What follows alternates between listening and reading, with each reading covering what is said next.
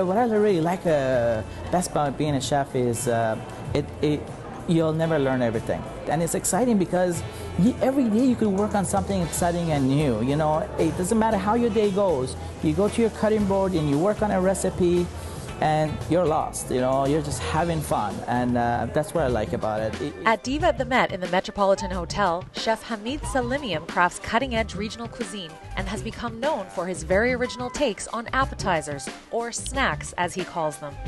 This one was inspired by potato skins one might have in a pub. So we thought, okay, how can we make that taste similar to baked potato and make it elegant? So this way we make a broth from the baked potato skin, and then we thicken it with some potato starch, we dehydrate it, we fry it. Then we finish it with homemade creme fraiche, Australian truffles, and chives. So when you put this little bite in your mouth, it's a lot more flavorful than if you're taking a small bite of baked potato at the pub, because it's more intense, and I think it's more exciting, you know. I have to have a taste of this. I've definitely never had a potato chip quite like this. Just need a big bag of it at home. Next up, a snack he calls mussel coal. Looks like a lump of coal, tastes like a delicious plate of steamed mussels. The idea is when you eat this, it would be the same thing as if you're eating a bowl of mussels, and when you have all the broth left on the bottom of the mussels and you're dipping a bread in it, and putting some aioli on it and eating it. So we're trying to achieve that.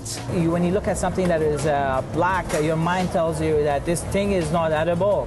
So here we're trying to serve it on like a burnt wood, and then they make the bread that looks like a charcoal, and it is edible and it's tasty. Also edible and tasty is Chef Salimian's take on pizza. A whole new iteration of pizza. More powder on top, a little bit more cheese. Wow. So this is the adult version of the pizza you enjoyed as a child, maybe? Yes. What we're trying to do with food is associate the flavors to your childhood, you know, and I think that's where people get excited, because they remember all those flavors that they had and the happy memories, and hopefully we can bring it back. In Vancouver, I'm Kendall Harris for The Express.